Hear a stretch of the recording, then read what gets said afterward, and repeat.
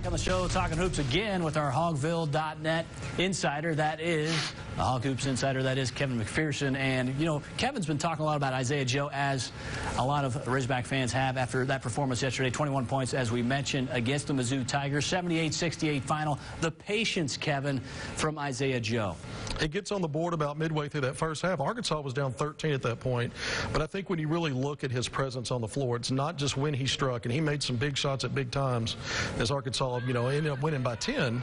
But you really look at what it does, how it opens up the offense for others, because Arkansas, even with Mason Jones and the astronomical numbers he's been putting up, he's a guy that requires a lot of dribbling to set things up. Desi Seals is a drive to the basket guy. We know Jimmy Witt, who's a good scorer, also needs to dribble the ball and kind of work into his spots that he likes. But Isaiah Joe can strike within a millisecond when he catches the ball off catch and shoot.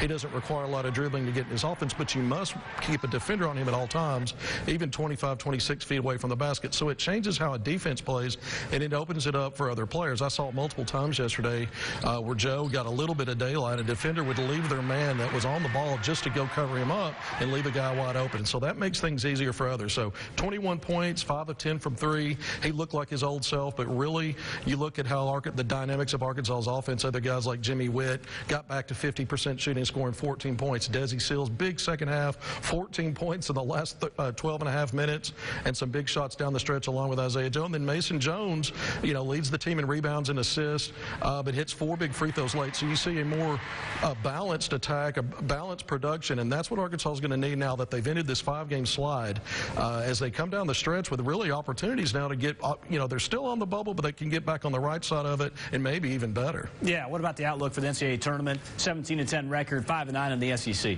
Well, I think Arkansas, with 2 weeks left in the SEC season, regular season, that's 4 more games. I think any combination of winning the last 4 in the regular season, which won't be easy, 2 at home, 2 on the road. They've got Tennessee Wednesday night. They've got another game a week later against LSU at home. That'll be a big one. And then 2 road games against Georgia and Texas A&M, games that are winnable. But some combination of 4 more wins, whether that's finishing out the regular season undefeated, maybe going 3-1 and picking up a win in the SEC tournament.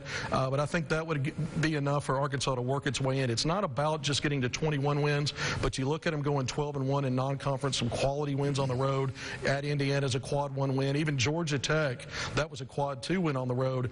And so I think really with Arkansas, if they can get to 9 wins against SEC competition one way or another, I think that's going to be enough to get them in. Obviously, what other teams on the bubble are doing is going to have some impact on that.